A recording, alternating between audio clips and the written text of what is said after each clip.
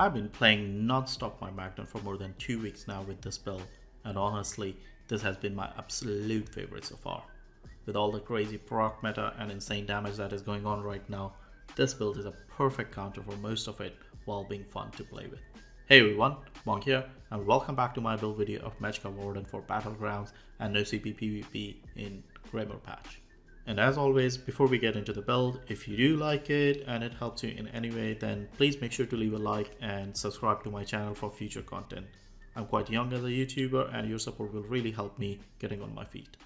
So without any delay, let's start with the stats. These stats are completely self-buffed and in no champion point Cyrodiil, so you get what you see here. So to begin with, my Magden is still Nord.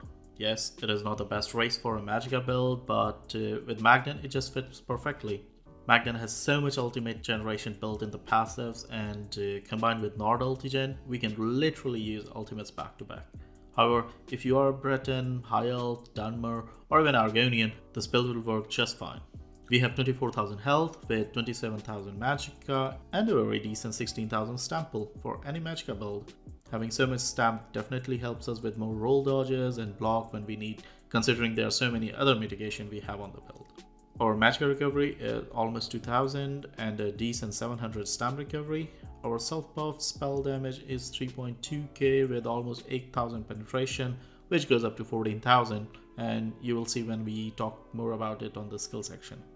At 24,000 spell and 22,000 physical resistances, the numbers are nothing to boast about, but we have another 8% damage reduction from our Ice Fortress skill, which is roughly 5,000 resistant on its own. And we don't even need to slot an extra skill for that, such as Temporal Guard, as long as you keep the Ice Fortress active, which you should, because this gives us our major resistance buff.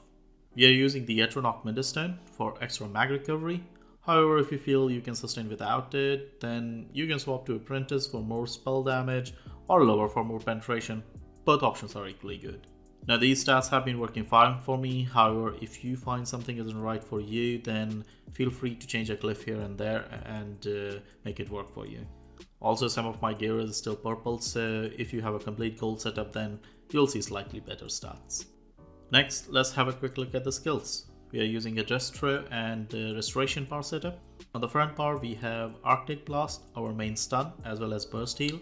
Yes, it is not the best stun in the game, but unfortunately it is what it is. You can replace it with Destructive Clench, but I prefer this because in outnumber situation, it's an AoE stun and especially in Battleground works quite well. Next we have Fetcher Infection, our main dot, and 8% damage taken debuff for enemy players. The damage is not insane, but gets the job done, especially with our next skill, which is our bread and butter for Burst, Deep Fissure. An amazing AoE burst damage skill, and many times works as an execute. Also debuff the enemy with Major Breach, so effectively we go to about 14,000 penetration, as I mentioned before. Next we have is Crushing Shock, our main spammable, and I prefer this to other spammables such as Cliff Racer for two reasons. First, because of the Destruction Staff passive, the skill ignores another 10% of enemy spell resistances, and second, when we land a kill with this skill, we get another 3600 Magicka back, which again helps us with our sustain. Next skill is Crystallized Slab. I absolutely love this skill. Although of defensive nature, it actually helps me with putting more pressure on range enemy players. The Ice Bolt it hits back is almost 5500, and that can happen every half second, so that's another 15,000 of burst damage in less than 2 seconds. With this up, you can keep up pushing on range players without even thinking about defense. If you have noticed in the background clip, I always try to keep this up, and it has saved my ass more times than I care to admit. Now the ultimate on this bar, we have Northern Storm. This is one loaded ultimate with tons of damage, 40% speed reduction, 15% max mag for 30 seconds, and major protection. I see no reason to use any other ultimate on Magden, especially combined with our gear. This thing is a death trap for those who get caught in it. On the back bar, first skill is Race Against Time.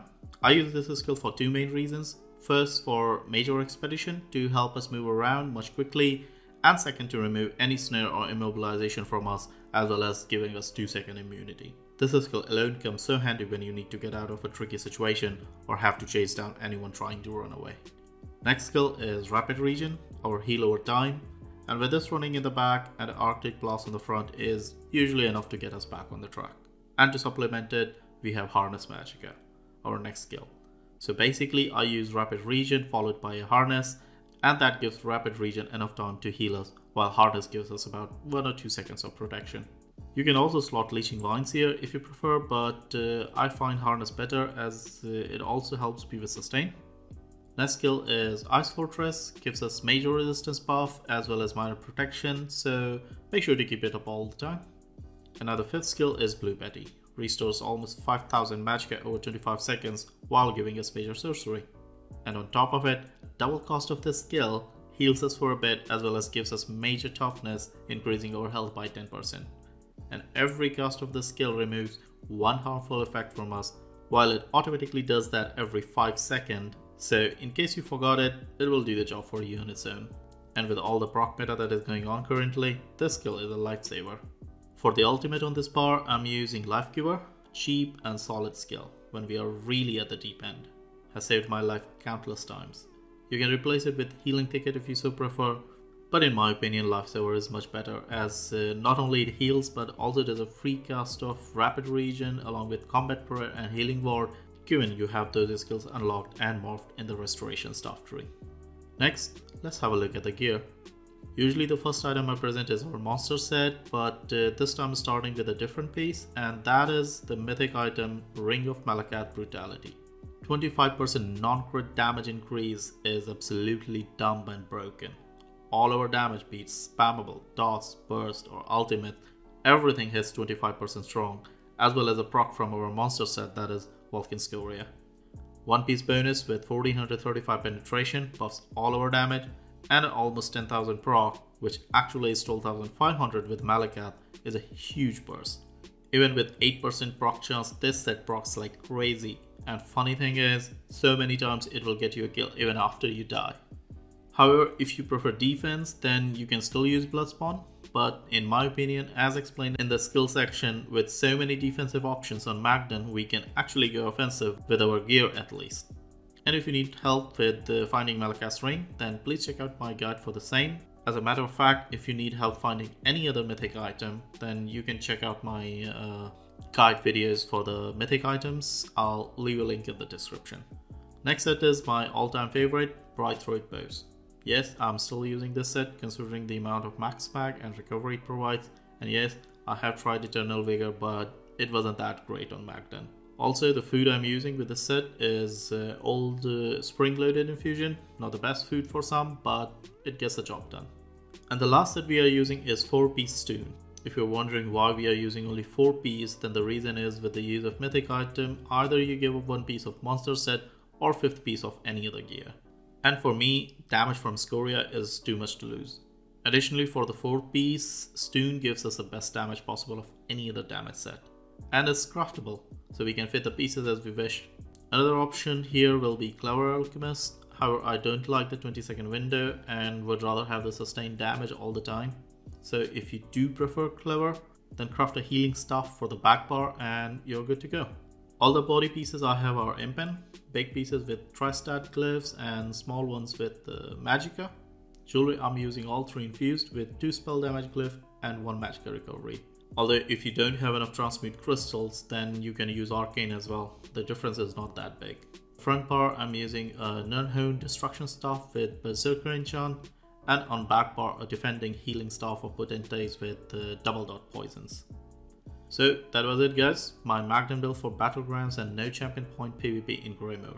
The build is quite balanced, however if you have any difficulties regarding any part of the build, do post them in the comment section and I'll get back to you as soon as possible. The build is flexible and can be easily adapted to your preferable playstyle. So see you soon in the next video, and till then have a good time. See ya.